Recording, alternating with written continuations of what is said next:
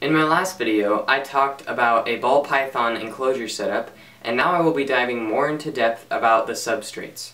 For ball pythons, there are good substrates, bad substrates, and substrates that are debated whether you should use them or not. I'll be talking about all of these for the next few minutes, so listen up. Let's start with the good stuff. A good substrate for a ball python will have a high humidity level. It will maintain humidity well, since a ball python requires humidity of in between 50 and 60%. It will also have a low impaction risk. Impaction happens when your ball python accidentally swallows some of its substrate, which then clogs up their digestive system and causes problems.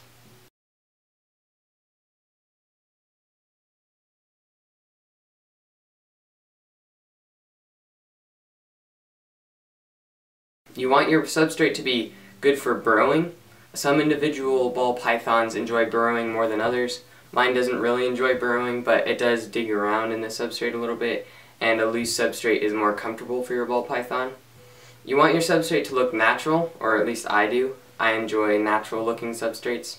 You also want your substrate to be easy to clean, a low risk of mites and fungus growth, and a good price, unless you want it to be expensive, which I definitely don't. I have a strict budget. You want your substrate to be easy to get and very available also.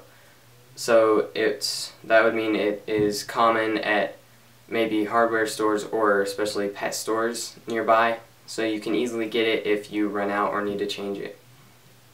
The first substrate I'm going to be talking about is Zoo Med Reptile Bark, Zilla Jungle Mix, and other pet brand things that are similar to that. These are good because they keep the humidity levels up and they look somewhat natural. They are more expensive though, so if you have enough money you can get them, but I would not normally recommend it because you can get stuff that's pretty much just as good for much cheaper. It also has a risk of mold, and if it does mold you have to replace it, and since it's expensive it might cost a lot of money eventually. This substrate also has an impaction risk. Pretty much all loose substrates have impaction risk, but this one is a little bit on the higher end. Substrate number 3 for ball pythons would be coconut fiber or eco-earth. I did not list these things in order from like best to worst, but I think this is probably my favorite. It maintains humidity really well, it absorbs and breaks down odors, it has a low impaction risk if used alone, but of course it's still a possibility like with any other loose substrate. It's great for your ball python to burrow in, it looks really natural, it's easy to clean, but it can be hard to see feces because of the darker color of the coconut fiber. There is a slight chance of mold. If it does mold you can just replace, and it's actually a decent price, especially if bought in compact bricks. So it's cheap to replace also. I have a 55 gallon and I can fill the whole thing with like 2 inches full for like $10, maybe $15, and I hardly ever need to do that. I only need to do that every once in a while, as long as I spot clean the feces. It is readily available at pretty much all nearby pet stores and online, so it's really easy to find. The fourth substrate I'll be talking about for ball pythons is cypress mulch, or Forest Floor is the pet brand. It's excellent at retaining moisture, it absorbs odors, it does have a higher impaction risk because of big and sharp chunks and pieces, so when you're putting this substrate into your tank you want to try to remove these, and when you're feeding your ball python you definitely want to be very cautious when feeding it over cypress mulch, because if your ball python gets or swallows that cypress mulch, then it is almost guaranteed impaction because of those big chunks and pieces. It is not great for burrowing also because of those big chunks and pieces. It does look natural though. It can be difficult to find feces and to spot clean them because of the big chunks and pieces and because it's a darker color. It does resist mold and fungus growth, and it has a low risk of mites, so that's really nice. The garden brands are really cheap, otherwise it can be pretty pricey if you're getting the pet brand. I got mine from a local hardware store, and I got like a huge bag for a super cheap price. So they're available at like pretty much all local hardware stores if you want to get them there. Or you can look at pet stores and get Forest Floor or other Cypress Mulch pet brands. When you're getting it from your local hardware store, you want to be careful because it comes with a lot bigger pieces and sharper pieces. But I just take these out, or try to take as much as I can out, or break them apart just to make them less sharp and smaller. Substrate number 5 for ball pythons is topsoil. Things like Reptile Soil and other pet brands will work. There's also bioactive forms from some pet brands, and you can also just get it at your local hardware store. That's what I did. You can get it really cheap from your local hardware store, and that's why I did. It maintains humidity really well. It has a low impaction risk if using alone, but of course it's still a possibility. It is great for burrowing. It looks natural. It's easy to clean. It probably won't mold or grow fungus, and if it does, it's cheap to replace. It is a good price, especially if bought at a hardware store. Even the Reptile Soil and other pet brands can be pretty cheap too. It's easy to find and very available pretty much everywhere that they sell soil because it's topsoil. You can use a mix of any of these substrates because they're all good for ball pythons, so any mixture of them will be okay. I use EcoEarth, Cypress Mulch, and a little bit of topsoil from Home Depot. I get both the Cypress Mulch and the topsoil from Home Depot like I mentioned earlier, and together it makes a really cheap and really natural looking substrate. And since I have mostly EcoEarth and a little bit of topsoil, it is good for my ball python to burrow in. He doesn't normally burrow, but he does like to dig in it a little bit, and it's comfortable for him. So I think that mixture is really great, and I really like that. Before I go on to bad substrates, I just got some new glasses. I don't have to wear them all the time, but I probably will end up wearing them a lot. So tell me in the comments if you think I should wear them during videos or not.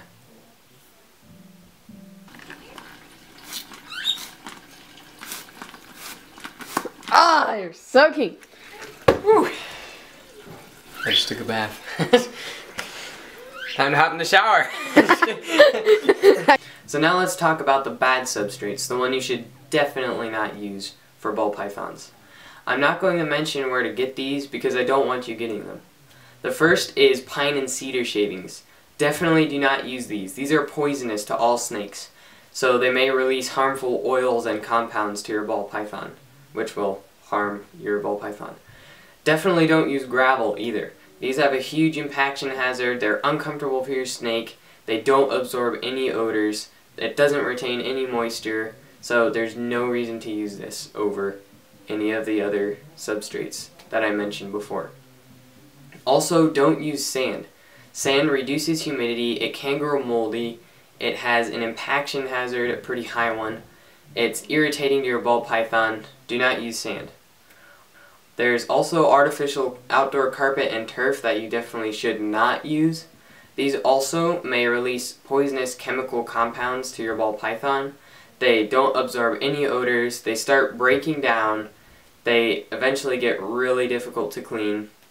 Don't use these. There's no reason either that you should use these over the good substrates that I mentioned earlier. The last bad substrate I'm going to talk about is recycled fiber fluff and pellet products. These greatly reduce humidity. They're bad for burrowing, they have a high impaction risk, and they're not comfortable for your ball python, so don't use these either. When it comes to substrates that are debatable whether they're good or bad for ball pythons, I generally stay away from them just because they're not as safe as the ones that you know are good and healthy for your ball python. So that's kind of just a rule for me. I don't normally get the debated ones. However, I will be talking about 2 debated substrates if you decide you really want to get them, but both of these I would recommend staying away from. The first is newspaper, paper towel, and reptile carpet. These do not maintain the humidity that is needed for your ball python. Your ball python can't burrow in them. However, they are mildew, mold, fungus resistant, and mites can be easily avoided. They're extremely cheap, even free sometimes.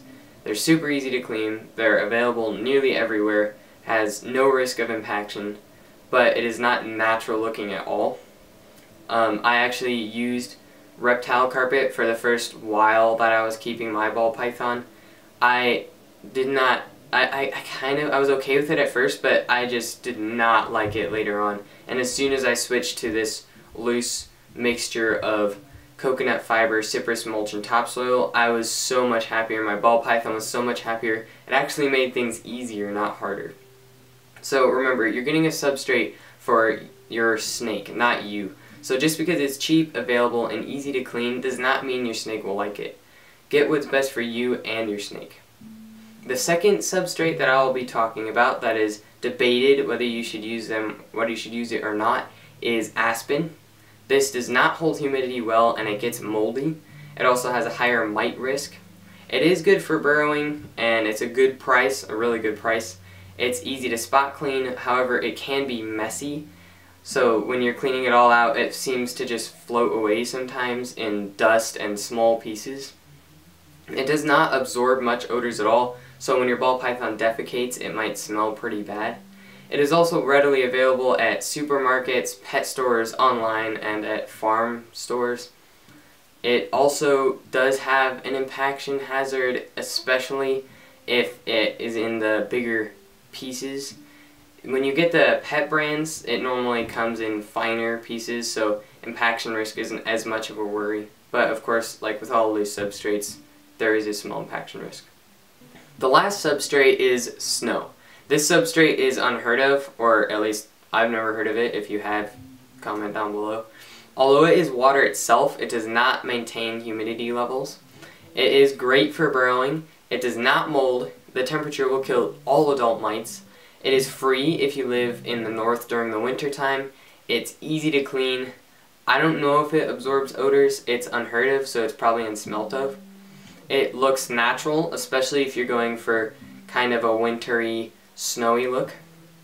It's super available, like I said before, if you live up north during the winter time, but it can be extremely hard to get down in the south or during the summer.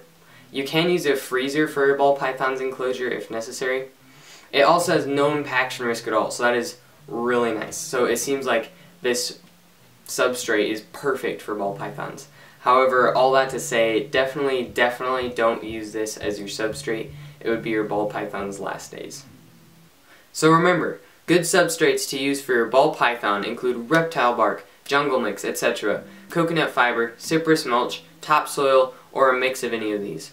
Bad substrates that you should definitely avoid using include pine and cedar shavings, gravel, sand, artificial outdoor carpet or turf, and recycled fiber fluff and pellet products. Substrates you should probably avoid because they're debated and maybe unsafe include aspen, newspaper, paper towel, and reptile carpet. Choose your substrate wisely according to your time, budget, and preference. But otherwise, that's all I can think of that you guys need to know for ball python substrates. If you want to know how to properly set up a ball python enclosure, then this video will show you how to do so. Thanks for watching.